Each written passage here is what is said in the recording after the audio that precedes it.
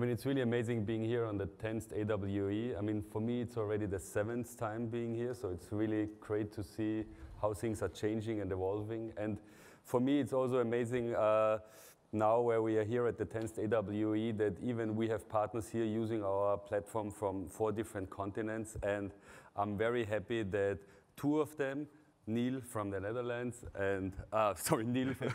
You see Neil from the Netherlands and Erik from the Netherlands and Neil from the US is joining us and showing 2 use cases using our technology. So you see, it's already a little bit too early for me. I guess you're doing a quick intro by yourself from your side. Very short about us and where we are coming from. So the first time when we attended here, I attended for my former AR company, a system integrator company, and we already started research in different areas like computer deep learning, object tracking, and also this project here, AR positioning and AR indoor navigation, was one of the parts. So long before AR Core and AR Kit started. It wasn't that bad, as you can see the pictures here, but I'm very happy that Ori at the intro already gave a little bit of history from AR, but to be fair, being here the 7th time, it's for me a little bit like history when we started seeing how everything changed here. Nevertheless, we managed that after 3 years of development, we finally had a ready product, and since 2017, we have an up and running system. What happened in the gap between 2015 and 2017? We had a ready product. We went to big corporates like automotive clients. We were standing here last year on stage, for instance. And they said, that's a really nice product. Let's make a POC, and then let's go online. And then afterwards, when we said, OK, let's go online, we got the requirements. And this was then me and my CTO after we've seen the requirements from our clients. So having a ready technology, and oops, there's a little bit more. How do you work on the cloud? Which cloud are you using? And when you are running in the cloud, then we have to put everything 1 security level up. Can you run on premise? You only support MySQLite, but we need to use Oracle database and stuff like this. Is everything encrypted or not? So you see, after we finalized the technology, we've just seen, OK, it takes us around 18 months more to finally have something which is not only ready, but also industry-proven. This was quite a big part that we had to fulfill. But nevertheless, in 2017, all of that worked out, and we not only had a ready product, but also a platform that you actually can implement in any kind of venue. This is why I'm so happy that we got quite a diverse use cases here, showing something on an airport and showing something on a vessel later on.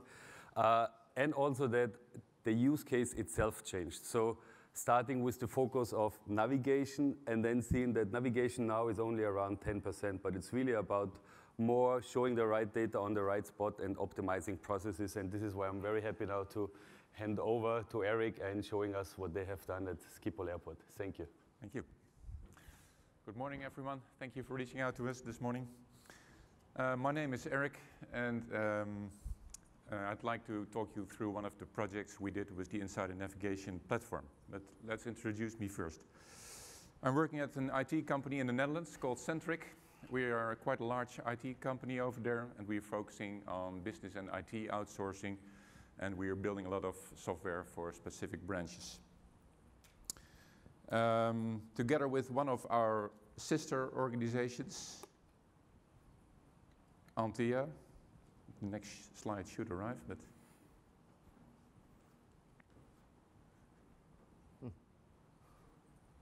yeah, there it is. Together with one of our sister organizations, Antia, we are working on quite a compelling project. Antia is an engineering company based in the Netherlands also, that is doing a lot of work in other countries as well, like the United States.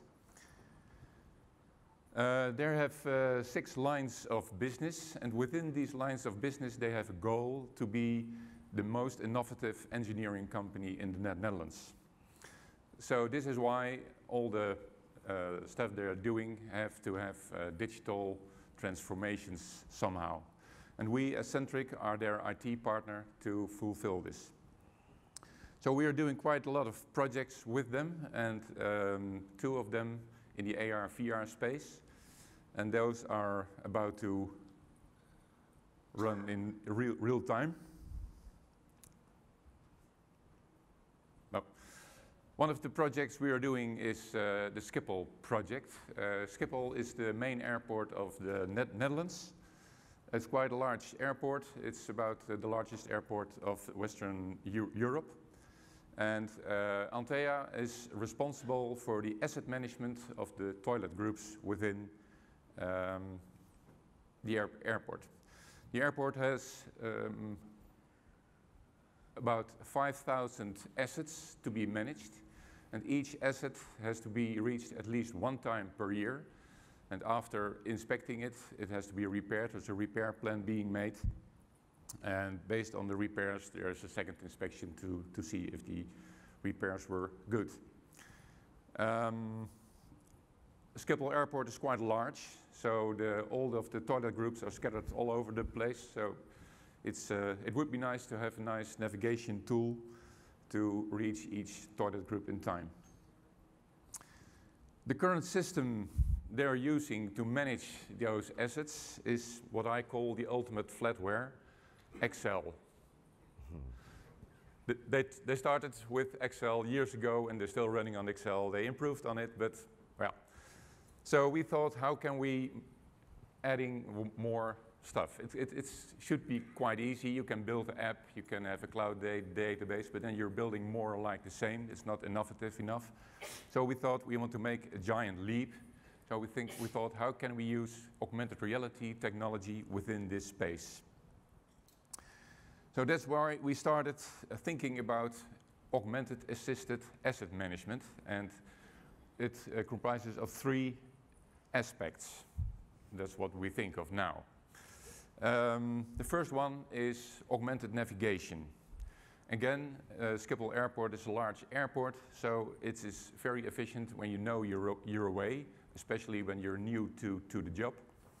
And also, because of the 5,000 assets, we would like that we are sure we are at the right asset. So with electronic navigation, augmented navigation, we're sure we're reaching at the right asset. The second thing,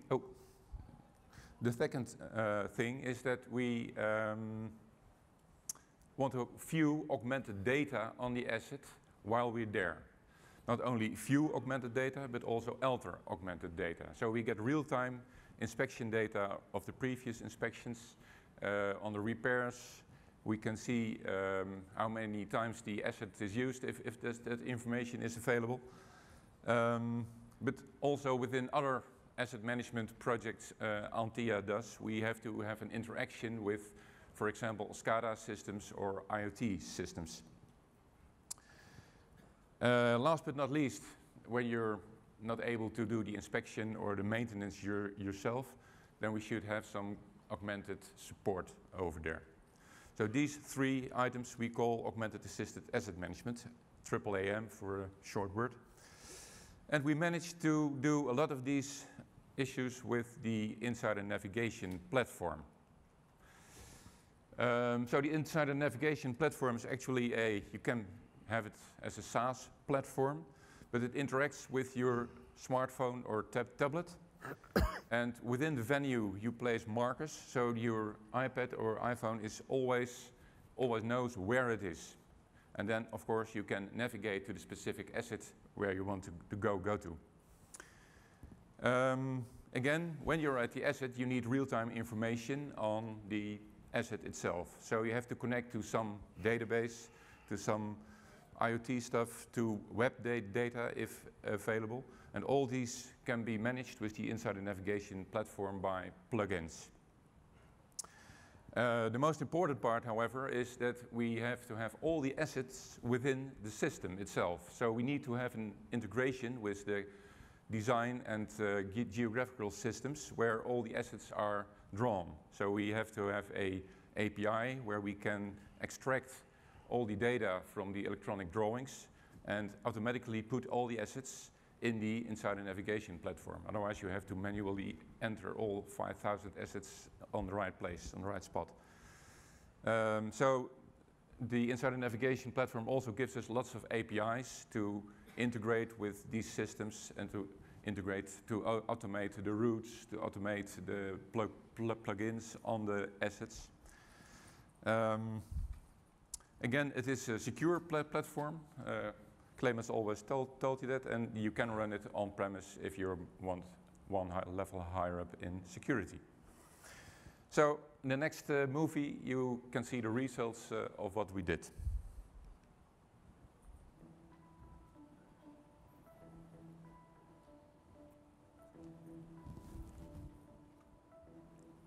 How would it look like being guided by a smart asset management system? For example, in doing inspections without containing prior knowledge. Our asset management system in augmented reality manages all assets, determines your route in the building, and helps you with the inspection. Consider it as your own asset assistant.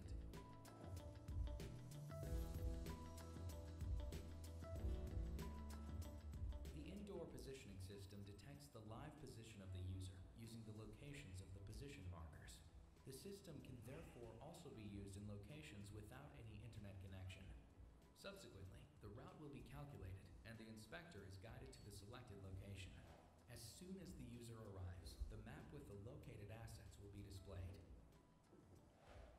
The user can rate the assets on, for example, quality, cleanliness, or defects. This rating is linked to the specific object in the database and can be easily approached in the future.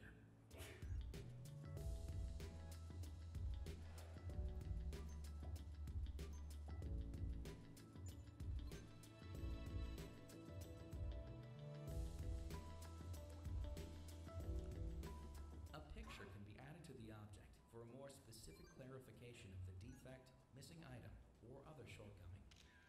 The notification will be real-time updated in the database. Hence, immediate action can be taken in ordering parts or in planning the repair. AR Asset Management. Locate, rate, done. Perfect. Thank you very much, Erik. And if you want to see the movies afterwards, they're all also on our YouTube channel, because I've seen somebody filming, then you got already everything there. And handing now over to Neil as our partner in DC, and very already much looking forward to this use case, because it put our technology on a totally different venue, which you won't believe, but we haven't thought about when we started an indoor navigation project. Thank you, Clemens, and good morning to everybody. We're going to go, I guess, from the air to the sea at this point. This pilot project with the U.S. Navy was built to demonstrate how we can provide wayfinding and situational awareness for in-service engineers who maintain the nation's fleet. As you can see, it's a rather complex and challenging environment. You have engineers who might be entering this ship for the first time, who are unfamiliar with it and need to find a specific piece of equipment and have situational awareness to be able to resolve any issue or provide maintenance for it. The solution. So remember, in this ship, there's no cell, there's no GPS, there's no Wi-Fi, there's no beacons. It's a big hunk of metal, and a lot of it's underwater. Last Tuesday, we started our work to implement our solution. And by Thursday, we had mapped out all of our pathways, all of our content, all of our warnings, and we're able to begin the filming and the photography for this particular event and for the Navy.